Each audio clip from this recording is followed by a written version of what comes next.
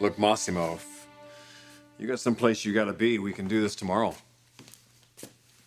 No. I'm here now, okay? Let's get it over with. Let me see these figures again.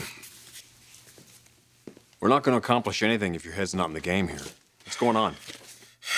I'm waiting on a call from your mother. You two get into a fight? No. We're fine. It's Brooke.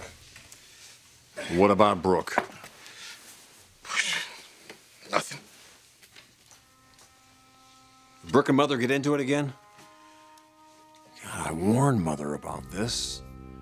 We've got to keep our distance from Forrester. The showing's only a few weeks away, and we can't make them suspicious. We got to keep the element of surprise here. Right. And we will. So don't worry. This has absolutely nothing to do with the showing.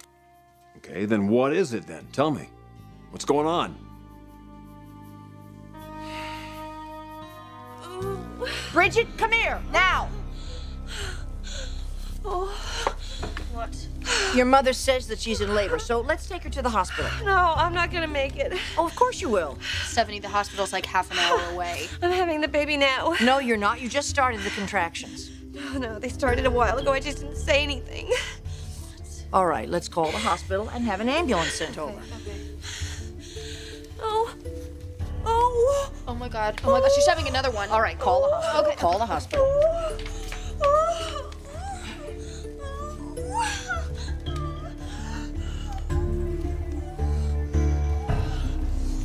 Hi, hello? Hi, this is Bridget Forrester. My mother's in labor and we need an ambulance. We're on Big Bear Lake in the last house on Pinecrest Road. Okay, our ambulance is on a call. It's going to be at least an hour before they get to your location. An hour? Oh, she's not gonna make it. How close are her contractions? I don't know. She said she's been having them, but we didn't know, and they're coming faster now. Oh God, the ambulance can't get here. We have to take her in on our own. No, I am not gonna have this baby in that car. Listen to me. You're not going to have this baby in front of your daughter. Do you understand? If you're really going to have this baby, I'll carry you down that mountain on my back if I have to, but you're going to the hospital right now.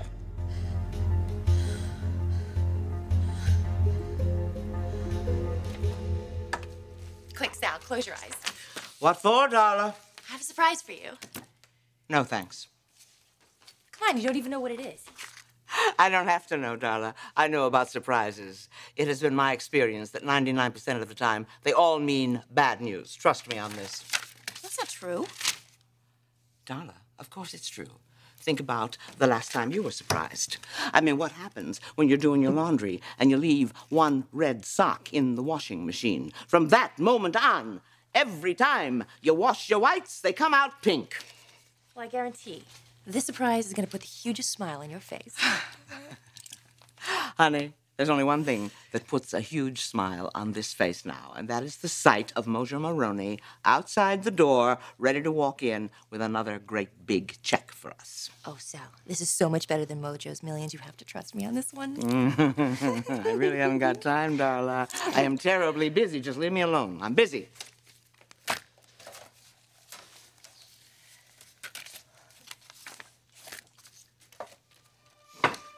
Hey, Mom.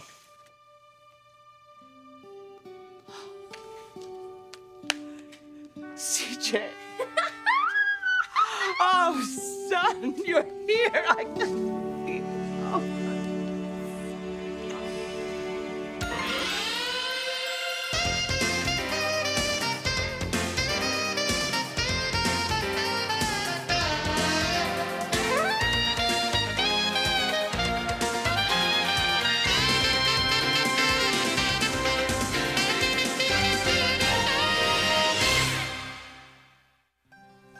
Come on, let's go to the car. It's too late. Stop saying that. Stephanie, I've had 2 children. I think I know what I'm talking about. I'm not gonna make it to the hospital. If you're really going to have this baby, you're not going to have it here. I have no choice. No, you listen to me. No, you listen to me. You're not going to have it in this cabin, and you're certainly not going to have it in front of that girl. I'm sorry, honey. I didn't want to put you through this. Oh, shut up. This is the worst day of her life. What do you want her to do? Sit here and watch you have Deacon's baby? No! Stephanie, I'm not leaving. No, you're right. You're not. but we are. Come on, I'm taking you. Wait. No, now. God, is she having another contraction? It's a little too soon. But she's right, she's not gonna make it into town. Call the hospital and see if they'll send a doctor here. The nurse said that there's a doctor who lives around here and they're gonna page him and try to get him to come over. Did you hear that? They're gonna page a doctor, so you just have to wait. Hold on. Oh, I can't wait. You're gonna have to do it. What? I'm not. Me? No. Oh, Stephanie, please. I don't know anything about delivering a baby, Brooke. I've got to get you to the hospital. We've got to get you there now. Come on, please, let's leave. No, I am not going anywhere.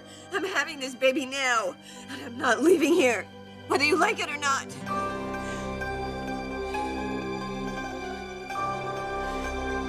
Oh, CJ. My darling boy, let me look at you. I told you it was a good surprise, though. It was better than good, Darla. It was absolutely wonderful. Well, come on, son. Talk to us. Tell us everything. How you been doing? It's been a rough year. Oh?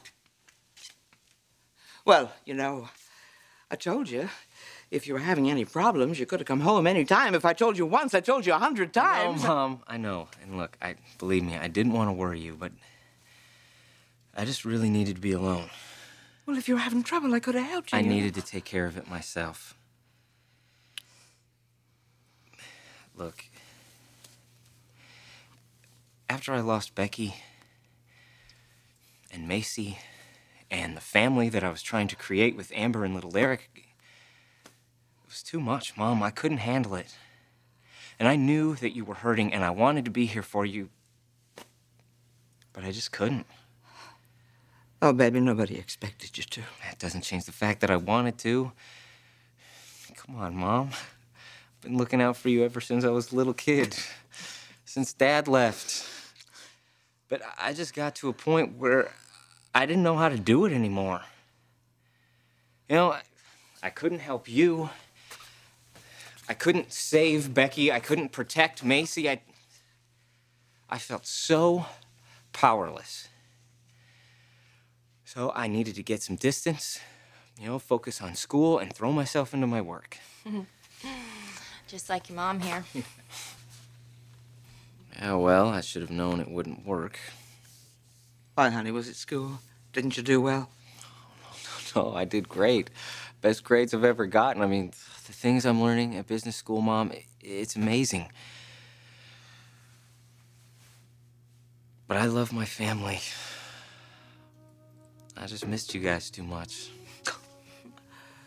And we missed you, baby. So very much. I wanted to come home, Mom. I mean, believe me, I thought about it all the time. I would talk to you on the phone, and I would think, okay, this weekend, I'm gonna do it. I'm just gonna go.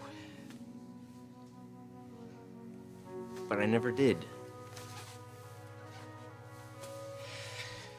And I didn't because I wasn't ready to face reality.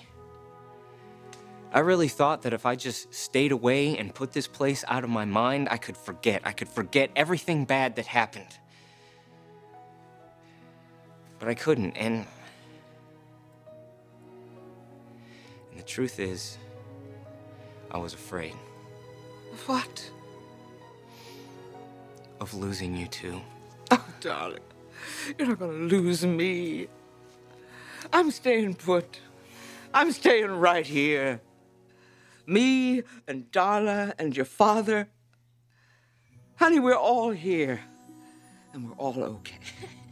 We are doing great, CJ, just great. Yeah. I was away for so long, I just so worried everything would be different. No. Nothing's different. And you're here with us. Where you belong. We're your family, CJ. And we love you. I love you too, Mom. It's good to be home.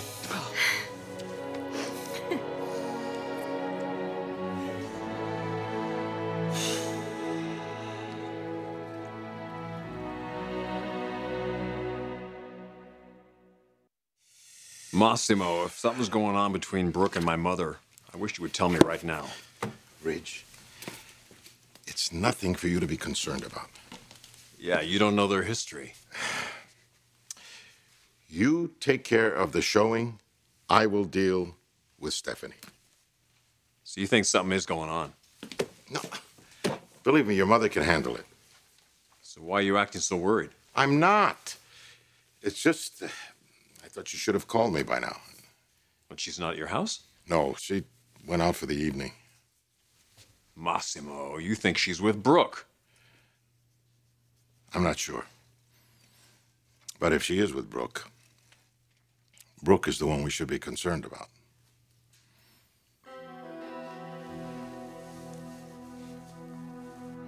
Bridget, would you go into Do you want me to boil some water? No, not if someone's coming. I was thinking maybe just crush some ice and your mother could suck on that.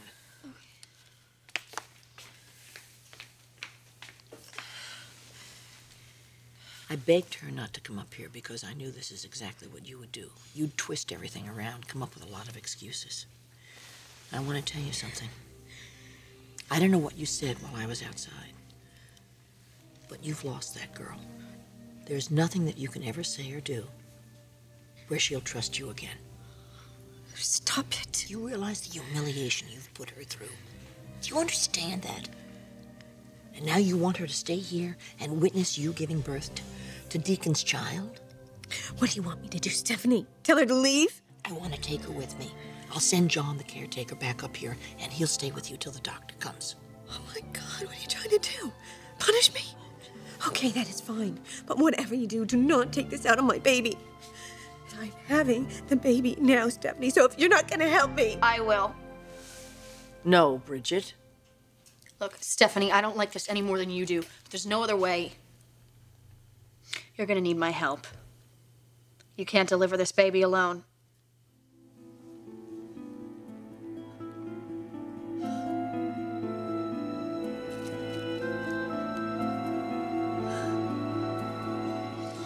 Wow. This place looks great. Looks like you're doing okay, Mom. Yeah, well, I picked up a few items of furniture from France. Wanted to make sure that everybody knows that Spectra Fashions is in the black. All right, Sally, Spectra. Well, I guess Brooke and Ridge must be going out of their minds right about now. What do you mean, honey? It's pretty ironic, don't you think? I mean, Spectra has finally found its groove and Forrester's coming completely unglued. You do know what's going on over there, right? Ridge got fired, and Brooke is relying on Amber Moore, to give Forrester its new collection. Can you believe that? Brooke and Amber working together? Yeah, well, I think Amber was a very foolish girl to have anything to do with Brooke. I think that woman is dangerous. She destroys everything and everyone she touches. Yeah, well, she certainly did a number on Ridge. You know, I still can't believe that she actually fired him. But in my book, it serves him right. After the way he's treated you and Dad over the years, Mr. High and Mighty head designer, it's about time he got some bad press. Oh man, there were so many great articles, Mom. I mean, I'm sure you saw them. I think my favorite was Crown Prince Dethroned. I figured you'd have him framed and up on the wall by now. Oh, yeah, well, believe me, I thought about it, decided against it. Listen, CJ, there's something you ought to know. Sally, I've got those quarterly reports that I was gonna... CJ, you're here. Yeah, I am. What are you doing here?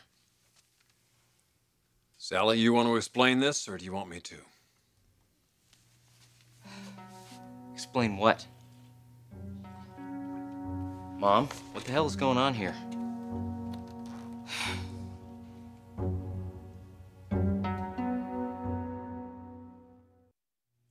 CJ, as you have probably noticed, we have made some changes around here since you've been gone. Yeah, what kind of changes?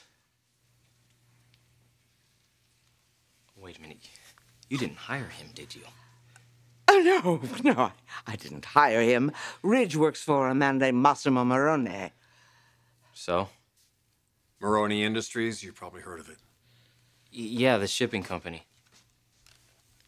Yeah, that's one branch of our business. We have others, though. Our holdings are actually quite diverse. I don't get it. CJ, Marone Industries owns Spectra Fashions now. What? We recently acquired your mother's company. How? What did you do? Mom, did he buy up all your loans? Is that what he did? No, CJ.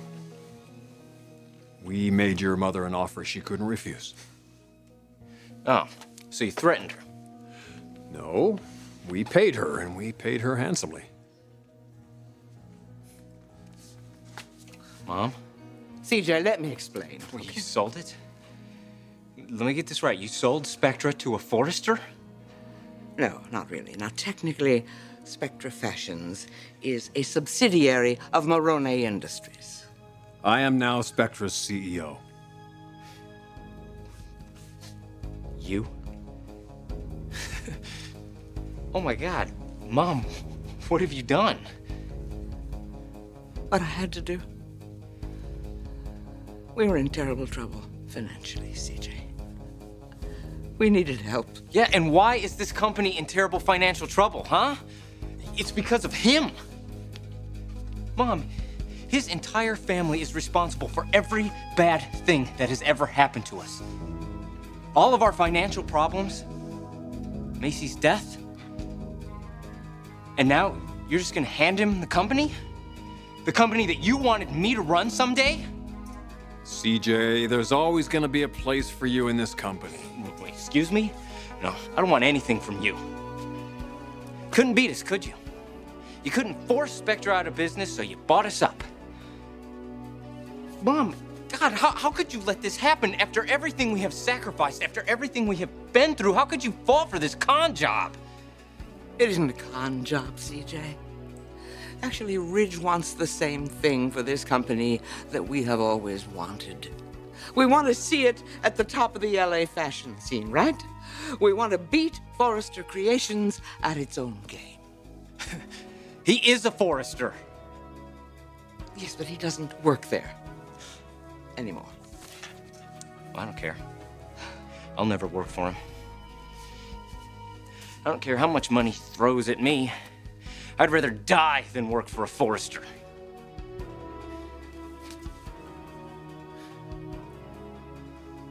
And I can't believe that you do.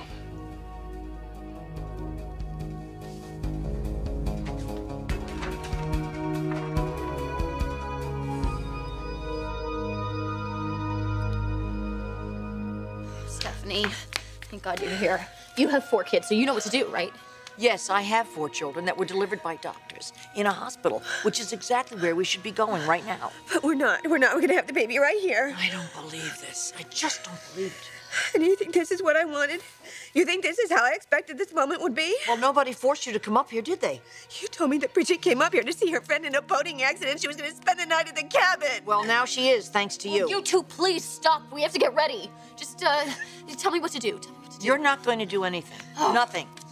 Stephanie, we need towels, we need hot water, antiseptic.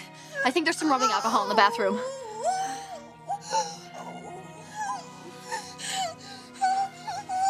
Stay here with your mother. I'll take care of everything.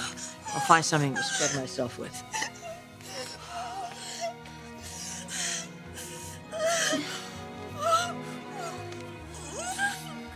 Oh, Bridget. I'm so sorry. I didn't mean for this to happen. Someone's on the way. They could still make it. I didn't mean to hurt you. Don't talk, okay? Please. Please just let me explain. Not now, okay? This isn't the time. Oh, God. Oh, God. What is it? What?